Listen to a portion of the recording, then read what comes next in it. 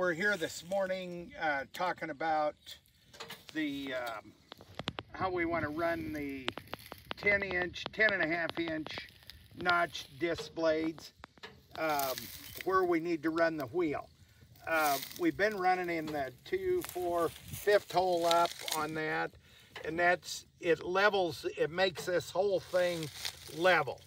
In other words, we've got a pivot point here, and we need to run this so that the whole tail section is level. And I just brought the level along just to show you. I don't want to run it this way because then we're gouging up here. In other words, if I went down with this wheel, it's going to make it run off level. And what will happen, it will nose over on the front and cause a lot of problems. It's not going to compact very well here.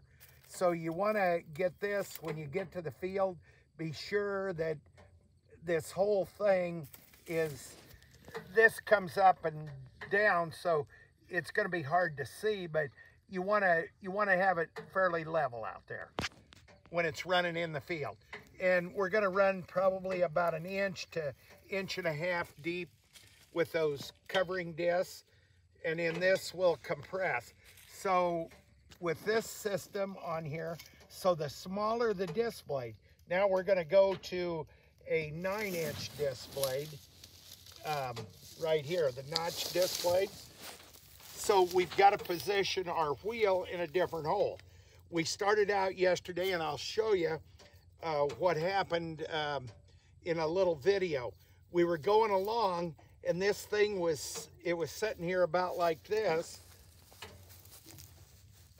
going through the field. The disc blades are in the ground, and this is on top of the ground right here. You see how unlevel that is? It's pitched forward. All at once, when we hit a wad of stuff, it went up like this, and it was bulldozing. This wasn't even on the ground. And so when we did this, I was thinking we needed to go down with it to level it out, but that's just the opposite of what you think. We need to go up with this, so we need to probably come up 1 or 2 notches with this bolt to level this thing out. Okay? Good. Okay, we're here today with our Y-Cam system, and we've got the 9-inch STP blades on it. They do a very good job. Straight disc blade over a concave a lot of times. It's going to cut through that residue like we've got here, like old corn cobs, straw, stalks, and so forth. As we go through the field, we want to keep this fairly level. In other words, we want to keep this, we want to run these discs in the ground maybe about 1 inch or so. Disc blade in the ground about 1 inch, 1.5 inches, and the press wheel on the ground. And so in order to do that, and you can see right now we're fairly level. But with this setting right here, we were running like this in the field. We were running this fairly deep, so we weren't level. This unit needs to be level. It's got a pivot point here, and it needs to be level. So what we need to do, I went down thinking that that would level this out, but I just went the opposite way.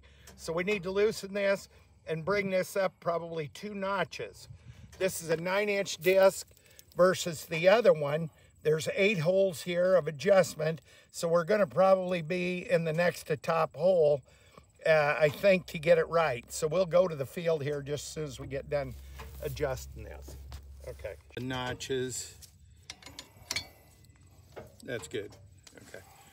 And okay, now when we get into the field, we're probably going to be more level with this.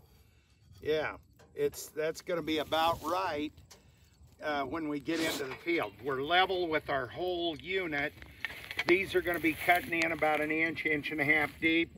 This is going to be compressing the soil back down around the seed. Plus, we've got fertilizer on here. So we're shooting fertilizer right in behind this slice that's made by this disc on both sides. We've got 2x2, and then as this press wheel comes along, it's mellowing the soil, covering that back up. So we're getting our fertilizer in whatever depth the double disc closers are running.